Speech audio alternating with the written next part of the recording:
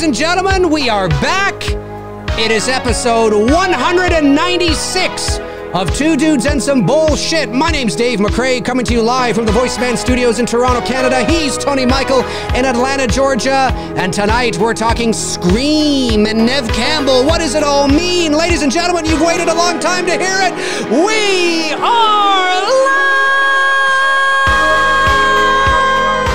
live! We're live, ladies and gentlemen. Live! It is Monday, March the 18th, 2024, 6:06 p.m. Eastern Standard Time. Eastern Standard Time. Woo!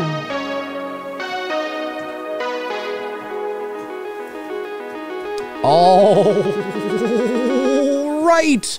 We are back. We are back. We are back. Tony, Michael, we're back. How are you doing, sir? I am doing good. My editor just emailed me saying he has a problem with the link, so just bear with me for a minute. And that's the show, everybody. Good night, everybody. We'll see you next week. Right.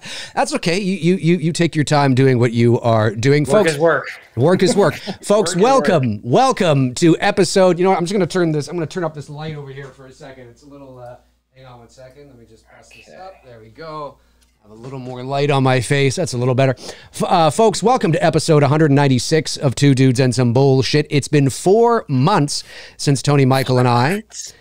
Yes, it's been 4 months since Tony, Michael, and I. Sorry? Crazy. No, it is. It is crazy. Darren Sands in the chat says, looking very crisp and sharp, Dave. Great. Awesome. Shout out to Darren, of course, of the Slaughtered Lamb Movie Podcast, who a couple of days ago helped me sort of get acquainted with the software Video Ninja, which is what we're using in accordance with OBS instead of Zoom. So I appreciate it, Darren. Thank you very much. So far, so good. It was pretty easy to set up, wasn't it, Tony? Yeah, everything looks good. Yeah, looks. I can hear you. You can hear me. I can hear you. Not yet. Not yet. Not yet. Well, if it happens, we know what we need to do. So here we are, episode 196. It's been 4 months. And there's been a lot of news that has come over these 4 months. But we wanted to come back with a strong show, and we wanted to come back with, obviously, arguably the biggest news of the last few weeks. I mean, you could say the Halloween thing, but really when you break it down and you look at the Halloween news, there's not a lot of meat on the bone there. I think the Scream news, there's a little more meat. So I would say that that's probably more interesting. And that's what we're going to start with. And I know that Neve Campbell is your final girl. Neve Campbell is your girl. Yeah. So let's start there. Tony, the fine folks of this channel have not seen you in a long time. I want to start with you and find out your thoughts on this news. Neve Campbell is coming back. Now, obviously, we know that Melissa Barrera, as of right now, anyway, who knows what, I mean, I guess it's not out of the realm of possibility that she could somehow make her way into this new movie. Who knows? But as of right now, she's not in it, and we know why. And I have my thoughts on how that's not really kind of a big deal, I think, at the end of the day, because I kind of feel like her thing was kind of anyways, we'll talk about that. But nonetheless, they needed to make some sort of decision to bring back something. I mean, they lost Melissa Barrera because she was, well, there's no nice way to say it, she was fired.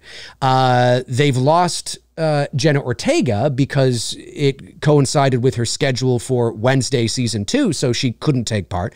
So they've lost 2 of the big stars of the recent Scream 5 and Scream 6. They've gone back to the well, isn't necessarily a bad thing. They've got Neve Campbell. Is Courtney Cox going to come back? Who knows? But they've got Neve Campbell. They have Kevin Williamson, who hasn't directed a movie since Teaching Mrs. Tingle. That's Tingle, not Tinkle.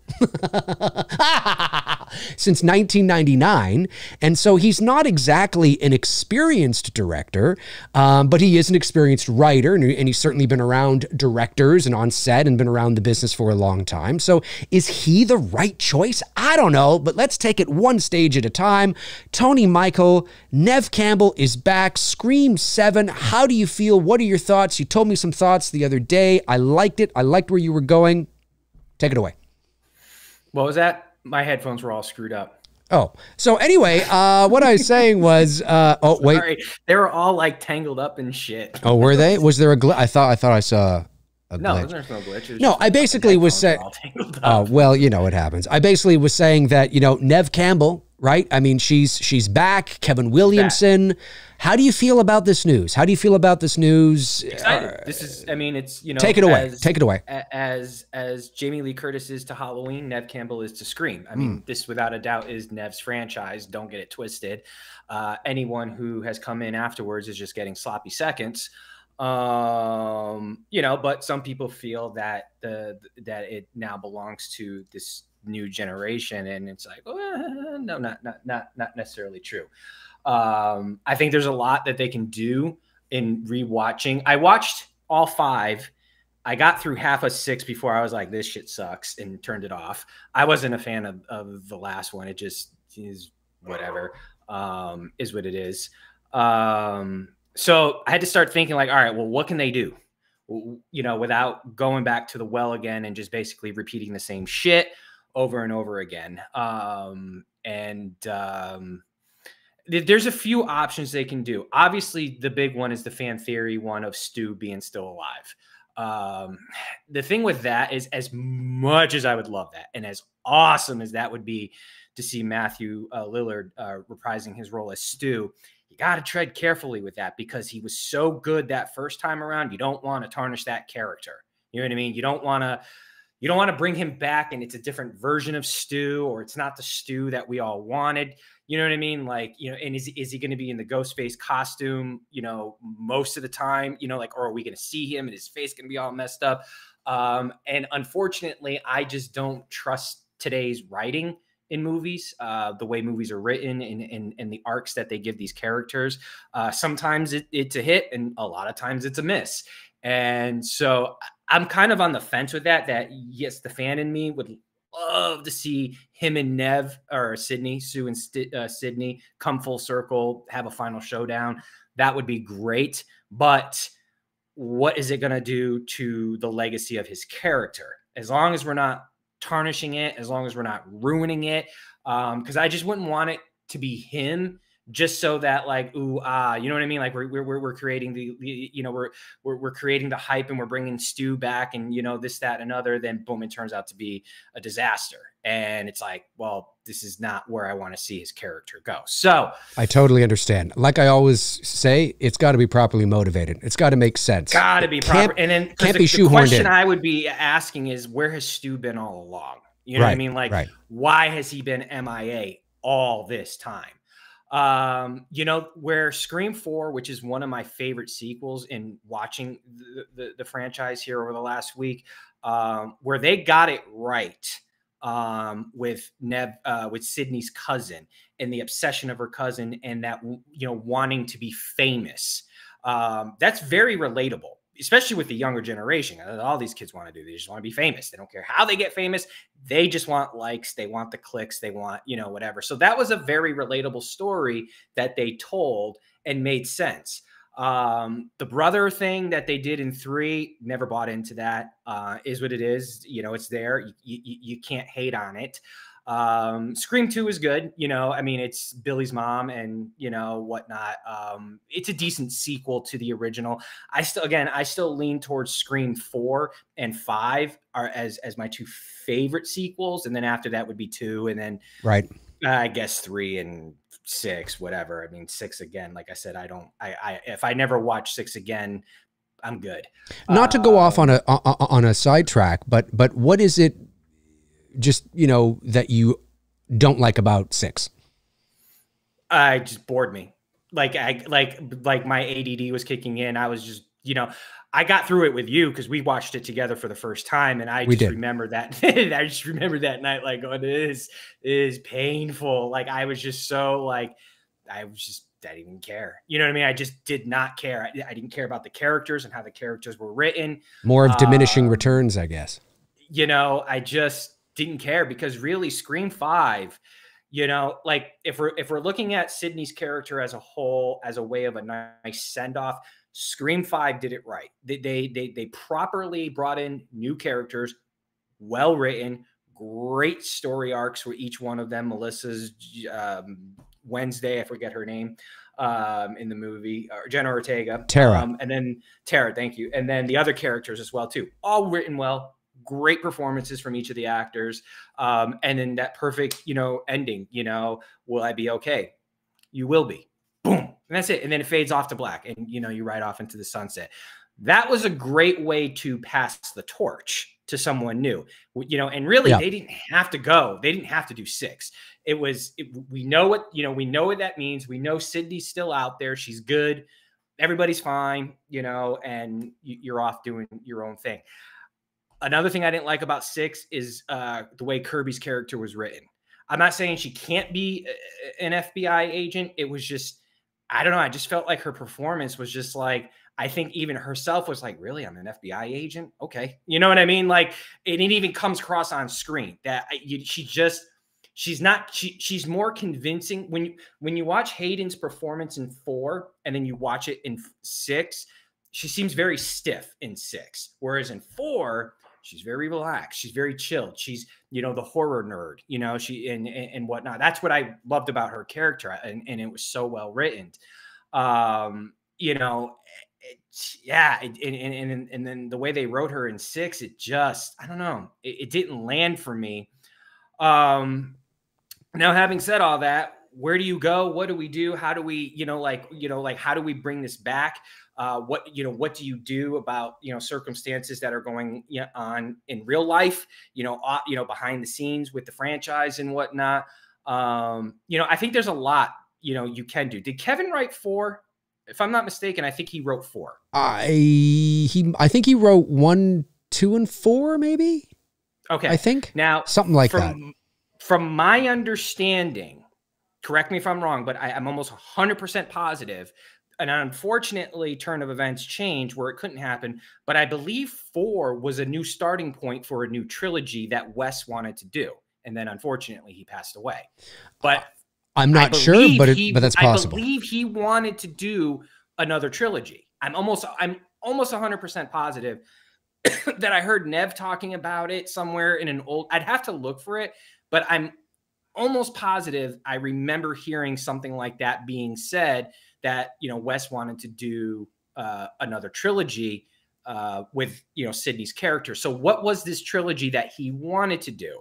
And maybe he talked to Kevin about it, and so maybe Kevin might use some of those ideas that he was going to do with Wes to continue on telling Sydney's story, because you can keep telling Sydney's story, but it's gotta make sense. You know what I mean? You can't, I get why she's doing it for 2 reasons. Payday, obviously. I mean, money's money. Look, let's be real. When someone's throwing 6 figures at you, I mean, like, you ain't gonna turn. I doubt it's 6 figures. It's probably well into the 7s.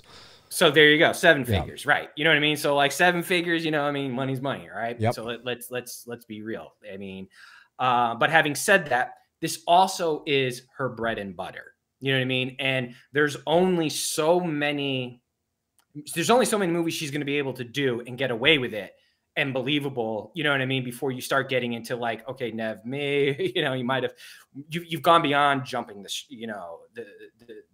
jumping the shark. So maybe she's got 2 more in mind. Maybe she's talked with Kevin about this, the idea that whatever Wes originally set out to do in his new trilogy that he wanted to do. And maybe that's what they're going to focus on, because it's like I told you, I think it was yesterday when I sent you the text or the voice message. You don't necessarily have to omit Scream 5 or 6. That can still exist in its own, in the same cinematic universe. Marvel did a really good job, like it or not. I'm not a big comic book guy, but the Marvel Cinematic Universe, starting with Iron Man going up to Avengers Endgame, when you watch all the individual solo movies in between, Captain America, Thor, the Spider-Mans and all that stuff, they all connect together. One way or another, they connect together seamlessly. So it is very, very possible they can still do the same thing with Scream. They don't have to retcon anything. They don't have to start a new timeline or pick up from where 4 left off.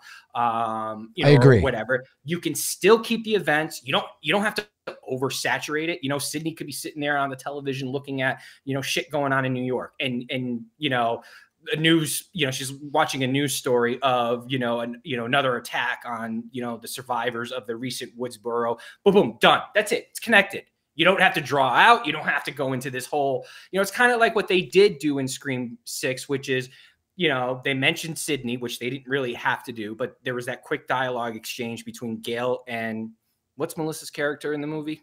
Sam and Tara. The three of them, they're outside the precinct and they have that quick exchange, you know, talking about Sydney, and that's it. So Sydney's presence is somewhat there, but it's not overkill. They can do the same thing here so that, like you said at the start of the stream, maybe Melissa's not done. Maybe there's, you know, there's something behind closed. We don't know what's going on behind closed doors. We don't know what Spyglass is doing. We don't know, you know, if they're talking to her about like, hey, listen, we still want to work this out with you. We still want to continue with your story. In the interim, we're going to do this with Neve. This is a totally separate thing from yours. And you can do that. It's not like you can't do it. You can do it as long as, again, you're telling a good story at the end of the day. So what would be your, like, if you, like, what you described to me yesterday, give me or, you know, let the viewers and the Scream fans out there know what you told me in terms of the direction that you would go. Well, again, the way, option A, it would be going the Stu route, and really focusing this story on Scream, the events of the first Scream, right? Stu and Sydney, and really keeping it tight, you know, not making it a big production, almost like the original Halloween, very low budget, you know, very isolated, not too many different locations. I certainly would pull the trigger on offing Gail at the beginning. I would go for the pure shock, just for the fact that everyone expects Courtney Cox to survive these movies now, that if we knew it was Stu, you know what I mean? Like, you knew Stu was the killer. That's almost a poetic justice type moment. Like, it's coming full circle. Like, okay, Stu got Gail and now he's coming after Sydney. And you could still even bring Kirby into the equation. And she doesn't need to talk about, you know, the events of 6. She can focus on more the events of 4. You know, if you wanted to bring her in, I don't think you need her character. I think you can keep her character where she is right now in the story involving Tara and Sam's characters. So, you know, but again, if they want to load it up, just so like, say like, oh, we're bringing back Hayden, we're bringing back Courtney, we're bringing back Neve, we're bringing back Matt, you know, then that's just going to get fans fucking, you know, excited. I mean, and I get it because I'm one of them and I would be excited. But man, you gotta treat that so delicately because you can fuck it up in an instant. I have an idea of how to do it, which I'll talk about in a second, but please continue. Yeah. You know, and like I was saying, you just got to be so careful with Stu's character because I don't want to see the legacy of his character ruined. I would hate that, just to service the fans, to put people in the seats and whatnot, you know. And I could see Spyglass doing something like that, like reaching for something out of desperation, right? Just to, like, you know, we want to excite people, we want to get people back to watch Scream. It's not just about Neve. We're bringing Courtney, we're bringing Matthew Lillard, we're bringing Hayden. I totally get it. But having said all that, you know, it could be a total shit show. Option B would be, again, it can be an isolated situation. As far as the killer goes, I don't know what you can do at this point that hasn't been done, because we did the revenge in part 2, which was Billy Loomis's mom. We did the brother angle, which, again, I hate, but it is what it is. We did the cousin angle, who was jealous and wanted to be like Sydney. great movie, great sequel, loved every second of that. And now in Scream 6 or Scream 5, when they brought Neve back, it was two kids just trying to recreate what happened in the original. So I don't know necessarily where you go or what story you can tell. But if you're bringing her back, and you're not going to do Stu, and you're not going to bring any of the legacy, although I still think you should bring at least Courtney Cox, minimally Courtney Cox. And I still think she should get it at the beginning of the movie and just shock everybody. I agree. It's the killer that I don't know. If you're not going down the Stu road, I don't know. I mean, what is it? What was her, the boyfriend there in Scream 3, it could be him, but like, why would he flip the script like that, on her? Yeah. And this is part of, sorry, go ahead. No, I was just saying, like, I was just going to say, I don't know. I don't know. Go ahead. I was going to say that I have been on this channel. It's no secret that I have been against the idea of bringing back Matthew Lillard as Stu. And it's not because I don't recognize how powerful that would be for fans in terms of nostalgia, for sure. I mean, you'd get your asses in the seats, everybody be losing their minds. But I just feel that, like you, I don't want it to undermine the ending of the original. And I know that you didn't see his face, and he was kind of moving a little bit. Oh, shut up, kind of moving a little bit. He just got electrocuted, for Christ's sakes. I think the intention there, if you were to, and I know that I know Kevin Williamson played around with the idea with Stu in Scream 3, I think it was, or something like that, or whatever the case was. I know that it's never been completely off the table, but as Tony said, and he's right, you've got to be so careful, because the question becomes, is it worth the risk? And that's what fans have to ask themselves, is that on paper, at face value, Stu McArthur, Matthew Lillard back. Okay, great. Yes, that, like, as a billboard on the fucking highway, yes, that's great. And that, yeah, okay, sure. But do you trust them? To all you Scream fans out there, do you trust them to do it right? And if only the question, Kevin writes it. And who knows? And if because he's not writing part 7, he's directing it. Now, that doesn't mean that he won't have influence. He is one of the creators of Scream, and maybe, he's able to add his 2 cents, and he's able to, I'm sure he will likely have a say and be asked, but he's not the writer. And so, but the question comes down to, even with Kevin, I mean, it's probably worth the risk then because it's him, but it's not.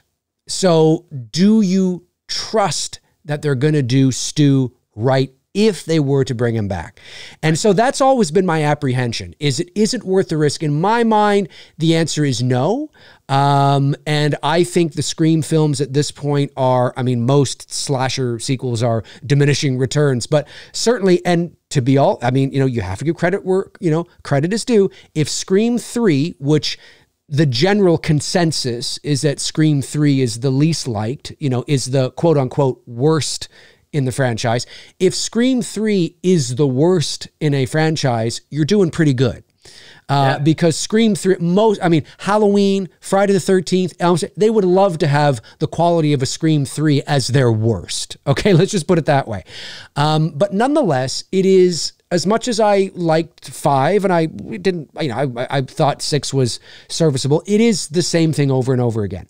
And so that's why I had hoped that Scream 6, that they would actually end on it. You're right, because in rewatching 5, you're spot on with that, because it is a really good sequel. Like, I remember when I watched it the other night, I'm like, this is a fucking good movie. Like, it's familiar. It's enjoyable. And you're right. They're hitting the notes. They're hitting the familiarity beats. It's the Force Awakens of the Scream franchise, and that was intentional. Very much like what, and we can sit here and you can hate. I say people out there, Force Awakens just a carbon copy. They delivered something familiar, something very Star Warsy, something to earn the trust from fans, and because Star Wars was dead. So you look at the same thing here with Scream. Wes Craven had died. And so what Radio Silence had to do was to deliver a familiar film to prove that they can make a Scream movie. Not a carbon copy, but something that, yeah, feels a little familiar. Maybe we've seen a little bit of this before, but there's enough new in there. There was enough new in The Force Awakens as well. Certainly, you know, there were some retreads, but like Scream 5, there was some retreads, but it was enough familiar, new, that people were like, this is actually pretty good. And now they've earned the trust from Scream fans. And so then people were excited for 6, and 6, you know, it is what it is. But, and look, let's not get it twisted. I know there's a lot of big, especially with the younger generation of Scream fans who really do enjoy 6. And I get it. That it really is written for them. I mean, if you really want to step back and look at it, it is a movie that is definitely catered to the new Scream fans, the younger fans. You know, yes, you got, you know, Courtney in there as a legacy character, but and Hayden as well too. But overall, when you watch the tonality of that movie and the character arcs of each of the actors in the film, it's definitely pushing towards a younger audience. Well, sure it is. Yeah. No, for sure. And there's absolutely nothing wrong with that. No. I think that's probably why I don't connect with Scream 6 as much. It's just because I get it. I need my Neve. And here's what I think they should do. This is what I think they should do, but I guarantee you this is not what they're going to do. They're not going to do this because we never do what we say we're going to do. Well, no, right? and they're not going to do this by the sheer fact of this is not how you know, it's not good business. But it may not be good business, but it's better for the franchise. It's better for the story arcs. It's better for the characters. I'm somebody that believes every story has a beginning, a middle, and an end. And the slasher subgenre of horror, for whatever reason, has a beginning, a middle, and a middle, and a middle, and a middle, and a middle, and a middle, and a middle, and a middle, and a middle, and a middle, and a middle, and no one wants to fucking end anything. And I get that. You end something, and then they fake end it. Oh, no, we're going to kind of end it. Oh, but it does really well because it's an ending, and we marketed the ending, and everybody gets their ass. Let's make more! Final chapter, Friday the 13th, new beginning. And it's just like, fuck, you know what I mean? And I'm just, you know, I don't know if it's... we're going to come back with a reboot and start a new television series. Right, exactly. So, and I think, to be fair, and not to sound condescending when I say this, but I think it you know, age helps in that. As you get older, you get more tired, and you're just like, oh, for fuck's sakes, just stop. You know what I'm saying? Because you realize there's value in things ending. It's not that stories end. It's not that characters die or characters finish their arc. They don't have to die. They can just finish their arc. It's how they do it. You can do it with wonderful emotion and go out on top, right? The last thing you want, it's like, you know, you can say what you want about Seinfeld, but Jerry Seinfeld said, listen, we're the #1 show, you know, in America right now. I've just been offered, he was offered like 20 million to do, or was it even more than that? I forget what it was. It was a boatload of money to come back and do a 10th season. He said, no, I'm good. Because he says, I don't want to get to the point where people fucking hate us and we're being canceled because we now suck. Our welcome. Right, exactly. So here's what I think they should do, but I don't think they're going to do it. I'm actually, and again, I'm against the idea of Stu, but just for this scenario, I'm going to be for it. And so here's the thing. So Scream 5 and Scream 6, Melissa Barrera, was fired. Okay. All right. Put that aside. She was fired, so she's not in Scream 7. As far as we know. So we're going to go on the basis that she's not in Scream 7. And neither is Tara. Because we don't know what's going on behind closed doors. No, we don't. Listen. And for fans to be assuming and attacking Neve, and like, I think it's absurd. Like, how that's people get with it. Well, it's because you've got a lot of, I could say some things here that would get me canceled, but you know, you got a lot of people out there. With a lot of time on their hands. Yeah, that too. And, but it's okay. So you have Melissa Barrera and Jenna Ortega for two completely different reasons. The stars of Scream 5 and 6 are not going to be in Scream 7, as far as we know. Okay. That's how it is right now. Fast forward 6 weeks from now, that might be different, but that's how it is right now. Okay. So I've said this on my channel before, and I'll say it again, that when you watch Scream 6, the ending of Scream 6 could you continue it? Well, of course you could. Yes, you can continue anything in horror. But Sam, her arc is complete. There's a moment at the end of that movie when she's got her father's ghost face mask in her hand. And Tara is walking away saying, come on, let's go. And she's looking at the mask. Now, the symbolism and cinematic language around this scene is terrific. And what does she do?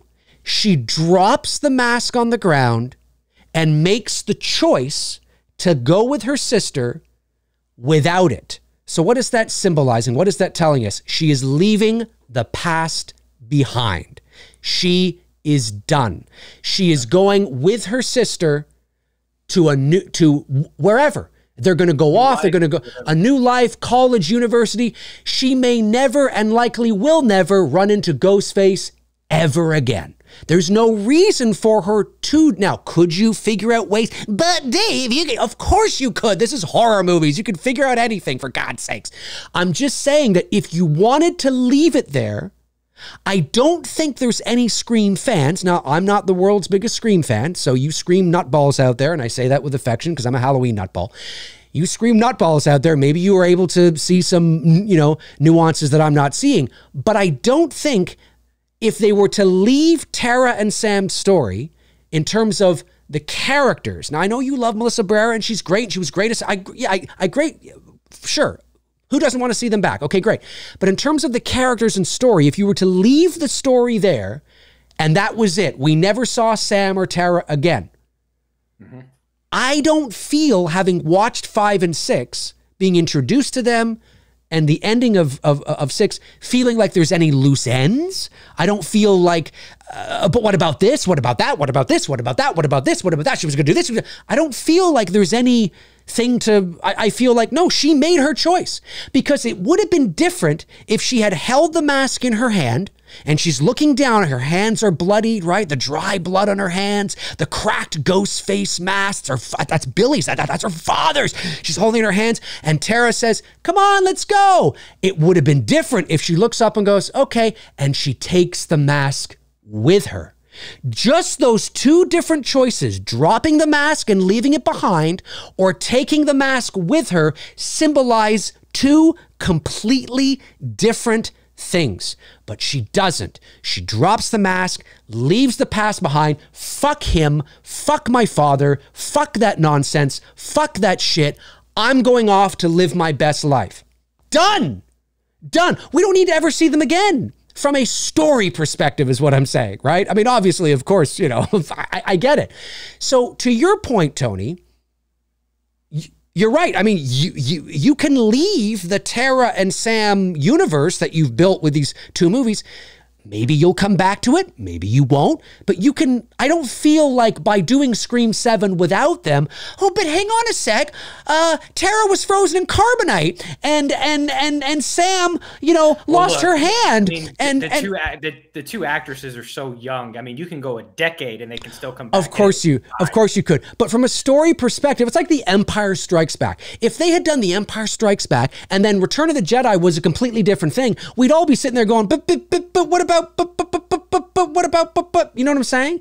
I don't feel like there's any loose ends with Scream 6. I'm sure you could probably think of something, but that moment, dropping it and leaving, that's great. She's gone off. She's done. There they are, walking off into the distance. You tilt down, you see the mask. Great, done.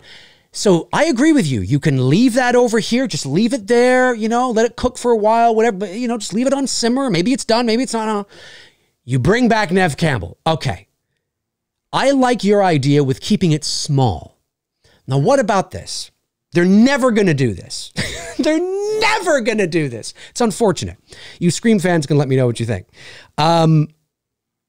It's the central location, the central plot of this movie is Neve Campbell is away with her family.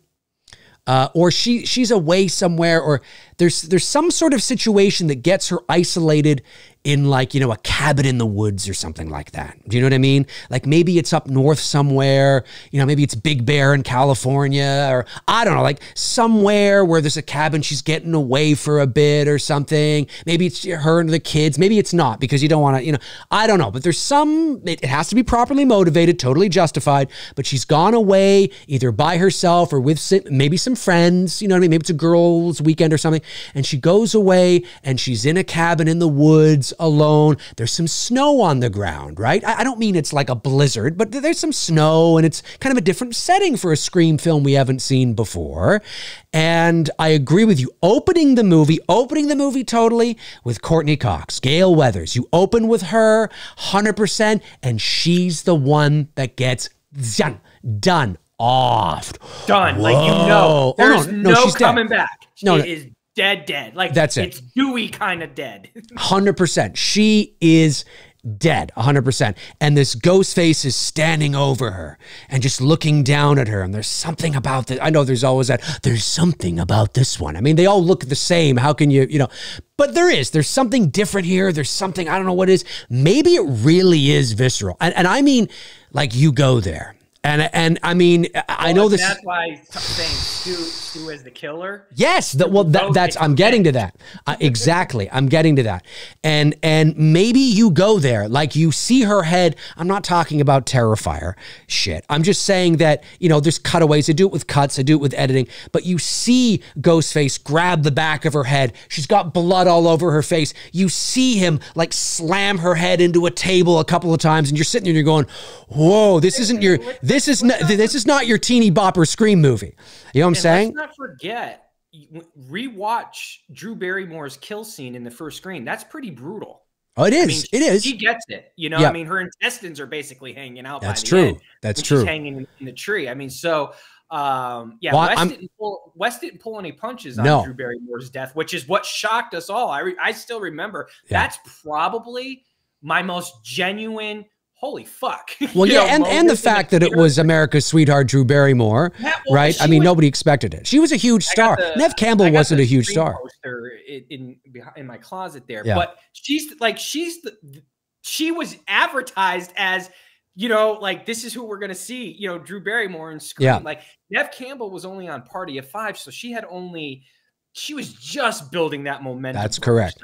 That's correct. Nobody saw that coming. Nobody expected it. And so, but just a very intense kill of Gale Weathers almost feels it. I got to admit, and yeah, it's supposed to feel this way. It's supposed to make you feel uncomfortable, Scream fans. It kind of makes rips off his mask and you see it's Stu. No, not there. Not there. It would be later when he goes after Neve, and he's hunting down Neve, and he finds her.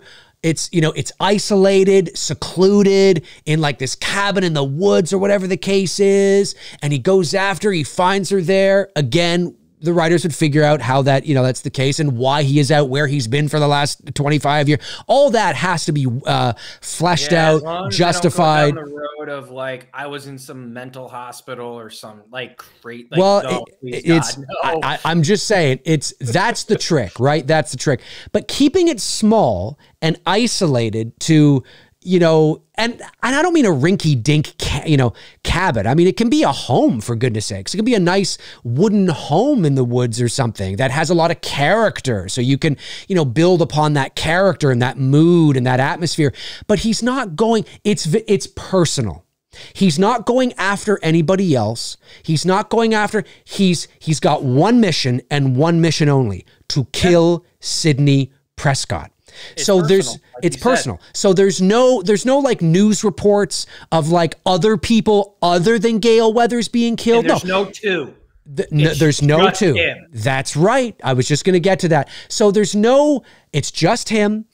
Other than Gale, there's no like other deaths, you know, because these other killers are just really hip on horror movies. Nope, none of that. It's one death in the opening. It feels, this time, it really does feel different. That's not a it's not just a marketing line. This time it's different. No. This time it is different. And you can feel it when you watch it. From the opening, at the end of the opening kill, you go, wow, that death that made me uncomfortable. I don't mean gross. I don't mean blood, guts, and gore. I don't mean you see everything. Just of how violent it was to one of your beloved legacy characters. Not to the point of being disrespectful, but just to that point where you're like, oh, wow, shit just got real. this really is different. There really is something different here. And it is personal. He doesn't have any desire to go off and start killing people around town. He doesn't give a fuck about that. He's been there, no, I mean, done that. You're going to have a few bodies, obviously. Well, you have a few bodies that are collateral damage by the process of maybe being with Neve at the cabin or at the house. But there's no bodies necessarily that he's like... He's not going to we're not Gail's... going after high school kids. No. Like, this is... No, exactly. You know, and he's not going to Gail's next door neighbor, right? I mean, he's not going on like this murder spree around town. Why? It's irrelevant. It's superfluous. I mean, there's no reason for him to go and do that, right? And so because there's a reason for him to kill Gail. And the big reveal eventually comes later when she's trapped and maybe she's alone and some of her friends have been killed or whatever the case is. Like I said, I'm not talking about a rinky-dink cabin in the woods like, you know, Friday the 13th. It could be like just like a nice home, like a real nice home. Maybe it's hers. Maybe it's hers. Who knows who her husband is? Maybe it's hers that, you know, she's, babe, I just need to get, don't worry about it, babe. I'll take care of the kids. You take Marcy and Susie and Grace and go up to the, whatever the case is. It's not fucking Shakespeare. You come up with something that makes sense so the audience goes, yeah, okay, I buy that. You know, it doesn't have to be this, oh, come on. No, it's fine. This goes up, whatever the case is. Get her there, make sure it's properly motivated, make sure it makes sense, and shit begins to go down. It's like Hush. You know what I'm saying? Like in the vein of that kind of thing where there's you know, you're isolated, there's different, you know, hallways and basements and maybe there's like a shed out the back or there's another little kind of shanty out there. You know, you got the woods at nighttime. You got, like, I mean, there's other shit you can do, but you're isolated, right? You're not close to the police. Even if you were to call the police, it might take them 15, 20 minutes to get there because, you know, you're in the country, you're up north, wherever you are, right? You isolate her. So it's just her and Stu. Nobody's around anymore. Hello, Sydney. You know what I'm saying? And it's just them. And it is the final showdown. The showdown to end it all. You know what I'm saying? And of course, that would never happen because this would make, like, you know, a ton of money and they'd make more. But I'm just saying, the only thing I could see them probably not doing is waiting to reveal Stu. I think they probably, if they played it out the way you did, knowing the fan base and knowing that the fans would be super excited to see Stu back, I think in the opening kill sequence, I think they would reveal Stu at that. Well, like, I think Stu would take the mask off and he would, you know, and Gail would be shocked to see that it's Stu, you know, and I think the fans would appreciate that. He gets his kill, and then you build up that, you know, that momentum to, you totally could do it that way. You know, but you could also, if you wanted to do it my way, you could also not hide the fact that Matthew Lillard is in the movie. I mean, he's on the cast list. He's in IMDb. It says he's playing Stu, you know, so like the fans can know consciously going into the movie, oh, the Ghostface is Stu. Yeah. But to delay that gratification of seeing his face as Stu for the first time in 25 years, longer than that now, nearly 30 years, for the first time in seeing his face, you can maybe delay that gratification, you know, so it's the roller coaster going up, you know, until sort of, I don't mean like the very end of the movie, but I mean like, you know, the beginning of the third act. Is the other thing they could do is, as you're building this momentum, you know, we, the audience, know it's Stu. Sydney doesn't know it's Stu yet. Right. And oh, yeah, that's right. Maybe he shuts off the voice electronic and starts talking himself. Yeah. Yeah. And Sydney's like, wait, what? You know, it's hearing Stu's voice for the first time, realizing it's Stu. And right. Then, you know, that could be another way of going about revealing Stu, would be to switch off the iconic voice, you know, Ghostface mask or voice. And he starts talking normally, and Sydney's like, she recognizes the voice, but like, because it's been so long, she's not 100% sure until he starts going on, you know, right. starts, you know, and then she's starting to realize like, oh shit, this is Stu. Yeah. No, I mean, that would be really cool because that's never been done before. Right in the middle of a, you know, hello, Sydney. He just turns it off and he's just like, hey, what's going on? Killing someone that she knows. And, could be that too. You know, she's going off and, you know, she hears the screams of the victim and then he shuts off the voice modulator and starts talking himself. And, you know, that's when shit starts hitting the fan. Like, oh, but it's it's a no holds barred, very direct, with a very specific creative vision. Stu kills her at the end. But and hey, no. Hey, I'm just saying. They both die. Oh, but it's a very specific, direct, creative vision. There's not a lot of, you know, fluff. There's not a lot of nonsense. Like a direct sequel to the original without being a direct sequel to the original, and it doesn't retcon anything. You don't screw anything up. Nothing at all. It just nothing at all. Jamie Lee Curtis on this. No. Okay, everything stays intact. But this is about what this really is about. And listen, you know, at the end of Scream 5, there was a passing of the torch. You know, Sam said, "Am I going to be okay?" And Sidney Prescott said, dramatic pause, eventually. And I know that might not be the send off that a lot of people, you know, fans would want, but it is that the symbolism in that exchange is the wiser, you know, warrior telling the new warrior that you're going to be okay. Right. You know, I've been through this. You know, you're going to be through, you know, it's like a former heavyweight champion teaching a young up and coming champion, you know what I mean? And teaching them the wise ways of the Force, or, you know, whatever the case is. I mean, that's what that is. Am I going to be okay? Eventually. I love that. And that's it. I mean, Sydney came back. They rebuilt the interior of Stu's house. They were in there. So there was that nostalgia. She came back, she fought, she won, whatever the case is. And so, although it might not be the ending that fans want, it doesn't leave any loose ends. I don't feel narratively, Sydney and what about all this kind of stuff? Not all, because too, why would Sydney come back? I mean, you know, at this point in the game, I do not believe that she would come back into the fold because Sam needed her or Tara needed her. Like, so what Ghostface motive could that's you my do point now to Sydney that hasn't been done? And that's exactly like we said earlier, you know, the Roman one with her brother didn't land with audience. Okay. 2 is okay. I mean, it's Billy Loomis's mom, so we get it. All right. She's on a revenge thing. She's going after Sydney for killing her son. I can buy into that. The 4th one I buy into the most because it's the jealous cousin who wants the popularity. She wants to be famous like her cousin. That I totally buy into. Sure. 5 is more of like, okay, we're going to basically recycle exactly what we did in the first one. Familiar beats, you know, we're going to pay homage to the original and this is it. Okay, it worked and that's it. Yeah. What do you do now?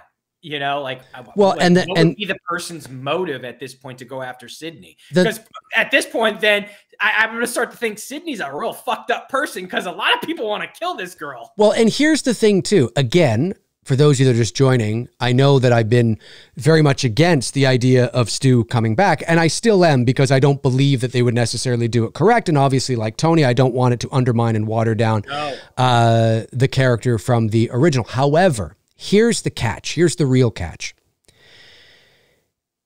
The premise that I just basically described to you, and again, it would need fleshing out and all that kind of stuff. I mean, it's just a basic premise. But that premise would only be something that, and this is the problem because it's show business, would only be something that I would want to do if there was real intention. I mean, actually, not fake Friday the 13th, the final chapter, Friday the 13th, not fake, gotcha, no, it's not really the last one. I mean, actually end it all. Like what they're doing with Halloween Ends. And you could say, oh, but there's a TV series. Yes, but it's not connected to the David Gordon Green trilogy. Michael Myers actually died in that movie. We can hate the movie all we want. We can think it's a piece of shit all we want. But Michael Myers died in that movie. They pulled the trigger. So they can't make a sequel to Halloween Ends with Michael Myers because it would make no fucking sense. Because he was grinded up. He got grinded. They actually pulled. So that's what I'm talking about. That's what I'm talking about here. The problem, he did. The problem is that Ghostface is many people and not just one. But nonetheless, if you were going to do what I presented, Stu, if it's done right, famous last words, it can be your ace card. Mm-hmm. But you don't want to play your ace card too early.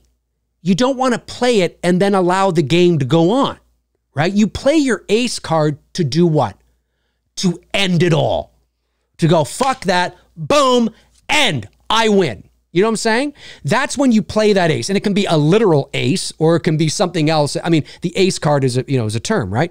But it can be, but it's that secret thing you've got up your sleeve. And you only ever play that to end it all, right? You know, whatever the situation is. And so if you were to play the Stu card, it would feel weird to have a terrific battle between Sidney and Stu, or whatever the case is, the Laurie and Michael of Scream.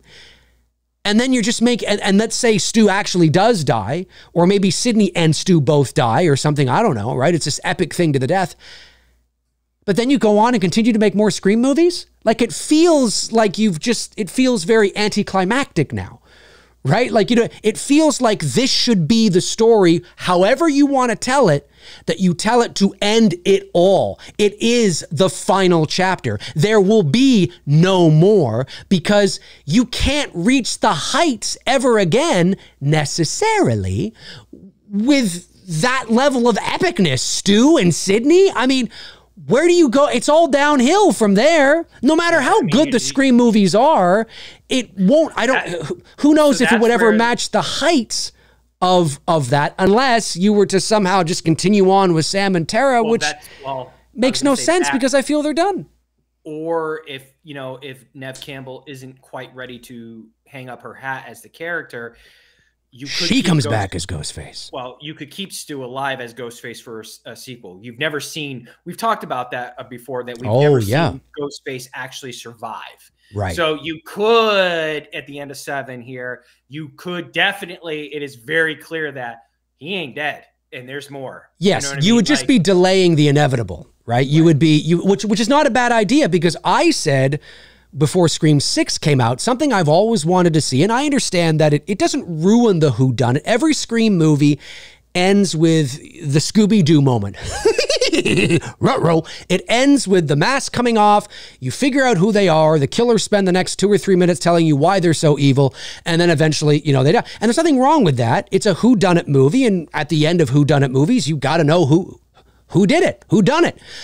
But maybe you play with the formula a bit.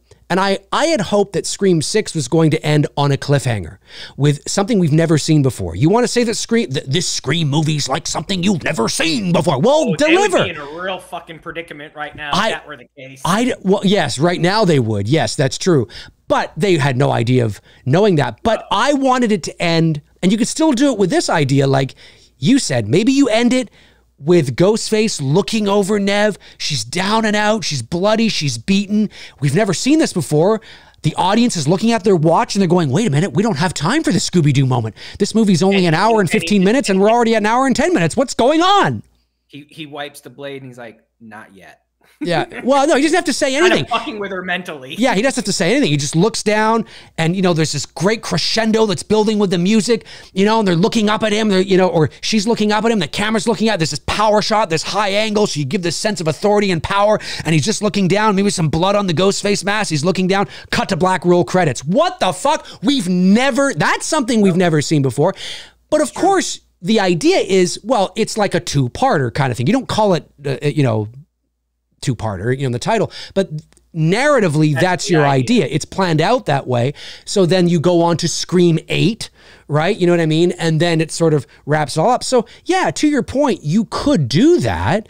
But I feel that if you're going to bring Stu back, that's your ace in the hole. If it's done right, and you're going to have a battle between Stu and Sidney, once that's done, whether it's done in 1 movie or 2 movies or whatever the case is, once that battle is wrapped up, where do you go?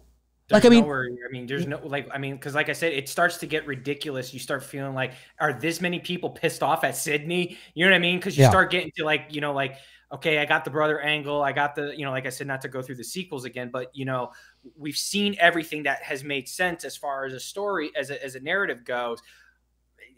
Now you're just going to be reaching, and it's just going to be like, well, none of this shit makes sense. It's just someone copying what Billy did, or you know, whatever. I mean, like, it just it's making a movie just to make a movie that's not necessary. So that's why, you know, whatever Nev's plan is, you know, and if their plan is to maybe bring Stu back, it is the one that makes sense the most, but it's got to be treated so delicately. Like, I just, my thing is, I don't trust 2024 script writing and storytelling. I just, I don't trust it. There are good movies, and then there are a lot of bad movies. You know what I mean? There are definitely a handful of great movies that come out over the course of the year that I'm like, that was really fucking good. Well, and, you know, and then there's a lot of movies that I'm just like, no. Well, and like, and look, you know, two things, and as consistent as the Scream movies have been in terms of quality, like I said, when Scream 3 is your worst in the franchise, you're doing pretty good. It's inevitable. Well, yeah, even for me, I can watch 4 of the 6 movies and be totally fine with it. Of course, you're still going. That's still you're over 500, so you're good. You are, but even still, it's inevitable. Right. The longer you go on, eventually, there's going to be that one where you go, and there it is. Right? And so you have to be very careful. The other thing is, too, if they were to take this approach, which they're never going to do, unfortunately, but if they did, hypothetically, and they went the route that we've been talking about here, right? Whether it's 1 movie, 2 movies, you know, cliffhanger, like whatever the case is, you don't have to worry about Sam and Tara, because like I said, at the end of Scream 6, it is wrapped up. I mean, she drops the mask on the ground and walks off with her sister. There's no loose ends with Tara. Yes, you can continue with Tara, of course, and Sam. And whatever they wanted to do, they could still go back to that and do that. No one says they can't do that. They totally can. They can, but you don't have to and feel like you're leaving something on the table, is what I'm saying, right? Because that story, again, when Sam drops that mask on the ground, she's made the choice. She's made the choice to leave the past behind. That's what that means, folks. That's good writing. She's dropped the mask on the ground. She's leaving it behind. She's walking away. Where is the mask? It's behind her. It's in the past. She's walking into the future with her sister. It's over. We never need to see Sam and Tara again. Of course, it would be great. You fall in love with them. They're great. They're new characters. They're the future of the franchise. They're fun. They're, you know, they're hot new actresses right now. And you know, I get all that. But narratively, there's nothing that I feel like, oh, but what about Bob, and what about this, and what about, no, it's wrapped up. She made her choice. So, like you said, they could continue on, but if they didn't want to, they don't have to. Everything's been wrapped up. The Sam and Tara story's been wrapped up, and Neve has been, like, it's all been wrapped up. You're good. It's over. Take your 7 films and make a box set and call it a day. That's it. You know what I mean? Anyways, man, what a discussion. We could go on and on this. But I can't, because I actually have work to do. So that's true. Let's jump over to the chat room and see what you were all saying now. I know some super chats did come in, so let me see if I can grab some of these super chats here. Where are we? There we are. And get some of these super chats, which did come in. The first super chat came in from Cody Snyder, sent in a member chat and says, oh yeah, baby, 2 dudes back in the house. Thank you, Cody. Lee the Machine Bowers, ladies and gentlemen, going hard into the paint with a $49.99 super chat. Thank you, Lee. And just says, we are live. The boys are back. Thank you, Lee. excuse me, really, really appreciate that. Josh McKenna sends in $1.99 and says, 2 dudes are back. This is Gail Weathers signing off. That's right. She should say that when she dies. Josh McKenna sends in $1.99. On the nose, though. It probably would be. Sends another $1.99 and says, what type of music and bands do you guys like? Well, we've kind of talked about this before, Josh. I know for me, I'll listen to anything and everything. My favorite band is AC/DC. And Tony, I think you're into. I'm all over the map. I mean, I'm in a whole country music phase right now. I mean, I've always loved country music, but definitely hitting it hard with country music lately. But you know, the shit we grew up with in the 70s, the 80s, the 90s, anything rock related, pop, you know, hip hop, R&B, whatever. There's not like one specific genre of music. It's just more of like whatever I'm feeling. I mean, shit, I can even go back to our parents, you know, listen to the music from the 50s and 60s. Oh, I do all the time. You know, so it just whatever I'm in the mood for, you know, but lately it's been heavy country music. Gotcha. Cool. And then we've got Kratos War sends in $1.99, says, welcome back, guys. Glad I could catch y'all live. Well, I'm glad you could catch us live, my man. Thank you very much for the super chat. Kings Hockey sends in a very generous super chat of $20. Thanks, buddy. He says, to go into a new direction for Scream 7, how about family members of all the past killers are being murdered? There would be a plethora of suspects. Maybe Sid is being framed. Anyway, just an idea. Thoughts? Yeah, it's not bad. My first thought would be, I mean, as a premise, it sounds interesting. I would just need to know how are you going to all wrap it up, right? Like how are you going to make sense of it all? And is it strong? Is it a real like, oh, that's really good? Like the premise sounds interesting. Ooh, all the past killers are, you know, the family members are being killed, but who is doing the killing and why at the end of the day? It's got to be ironclad, but yeah, it's not bad. Not bad. Live to Fish Rourke sends in $10. Thank you, buddy. This is his first super chat. Says, Neve was my first crush. My wife hates her just because she's been my favorite. Not just Sydney. I love all of Neve's work from Party of Five to current day. She does love Jennifer Love Hewitt, though. Your wife, you mean? I'm assuming. I'm sure Neve does too. Yeah, I was a big Jennifer Love Hewitt Sure. fan. Hey, did I hear that her and Freddie Prinze are doing another I Know? It is currently in development. So are they or are they not? I suspect that they will be back. Yes, I suspect that they will be back. So it's interesting, very interesting. Let me see here. Entertainment Wizard. Oh no, they're talking amongst each other. That's good. Just trying to see if there's any other Scream stuff. Zach Gaxiola says, Dave, do you think there's a way going full throttle with that idea of a copycat killer could work in a Halloween film, while also still keeping enough focus on Michael? I don't know. I'm not entirely sure. I want to focus the chat on Scream here at the moment, so I'm not entirely sure going forward, but it's always possible. It's always possible. Davey Deathray says, that filter in Scream 4 isn't on every shot. Honestly, I didn't even notice it until I saw it brought up online. Scream 4 is my favorite sequel in the series. Probably, I would assume something to do with the color grading of 4. Oh, okay. Probably. Maybe there's like I don't know, maybe like a hue over it. It's very is it warm? No, is it warm? It's very when you look at the first 3 and then you get to 4, there's definitely a little bit more of a rich contrast look to the film. I will definitely agree with that when, you know, only because the movies are so fresh in my mind right now after just watching them. Like a little more saturated, maybe?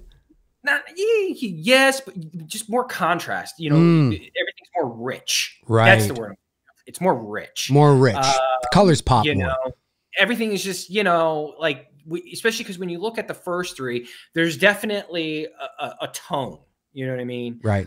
Because even when you look at 5 doesn't have the same aesthetic look as the first ones. Right. You know what I mean? The first 3. But yeah, I get what they're saying as far as whatever they did to 4 on the post-production. Yeah, it's a little bit different. Gotcha. Live to Fish Rourke sends in $10 again. Thanks, buddy. Says, I've been a fan since early 2017. Dave, you've been my inspiration, and I finally started my own little horror channel and made a video talking about my 7-year journey with Dave McRae. Oh, very cool, my man. Well, thank you very much. I really appreciate that.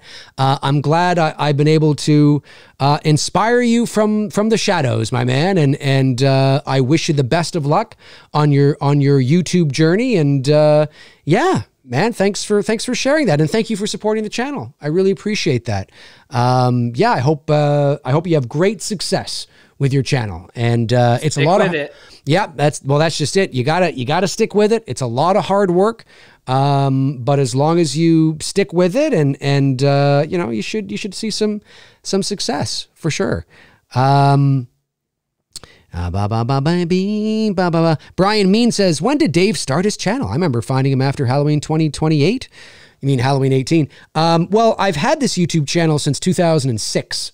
So I've actually had it for nearly 20 years. And you were posting a lot of your short fan films. Yeah, well, yeah. I made like little amateur Halloween fan films where I ran around and my fucking Michael Myers costume. It was just basic kind of stuff, but it was a lot of fun. That's what YouTube was back then. I was just gonna say, nobody was doing reviews and shit like 100%. That's exactly what it was back then. It was cat videos, and in the horror space, it was people running around their houses in their fucking costumes, just having fun. And so, but I didn't start to do this kind of thing, put my opinions out there, probably until 2017. Is when I began to. I thought it was 2016 when we started. It was 2017. I thought it was late 2016 when we started, like late in the fall. No, for me, my first one where I started talking about Halloween was May 2017. It was 2016 when the news came out that Blumhouse had picked up the rights to Halloween. And then it was 2017 when they announced the return of John Carpenter. And then I believe it was September of 2017 when they announced the return of Jamie Lee Curtis. Okay. Because I think I was doing YouTube. Well, you were probably doing it that way before I was. Yeah, I think I was. When I had my channel, I started somewhere around, I want to say late summer of 2016. Okay. And then you and I linked up within a year of that time frame. Right. Because then shortly after that, I decided like, yeah, I am not doing this anymore. Right. Gotcha. All right. Well, let me see here. Have we got all the super chats? I think we do. I think we did. It's going to be a short show tonight, just because Tony's got some extra work he has to do. But as of right now, we are planning to come back this time next week with another show. So we'll definitely keep you posted on that. But yeah, this was Oliver Mercer. Oliver Mercer sends in £5 and says, regarding Stu being away so long, is easy to me. He's been in prison for 28 odd years. Matthew believes he survived. Would you entertain that, Dave and Tony? He was in prison. You know what? I mean, as much as it seems a little cliche, where else would he have been? I mean, where else would he be? He's not supernatural like Michael Myers. Why wouldn't Sydney know though that he survived? Well, that's just it.